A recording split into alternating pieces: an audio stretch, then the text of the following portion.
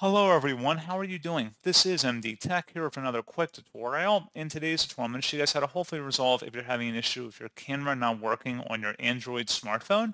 So this should hopefully be a pretty straightforward process here, guys. And without further ado, let's go ahead and jump right into it. All you have to do is swipe up on your home screen and you want to select the settings gear icon and then select the apps tile on this page.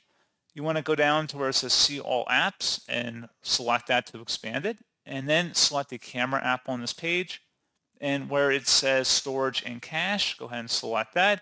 At this point you can clear the cache by selecting that option if there is any, and you can also clear the storage, which will delete all the app data including files and settings, which will be permanently deleted from this device, so make sure you have everything backed up, and then select delete.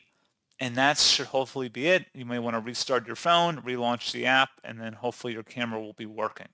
So pretty straightforward process, guys. And as always, thank you for watching. I do hope that I was able to help you out, and I do look forward to catching you all in the next tutorial.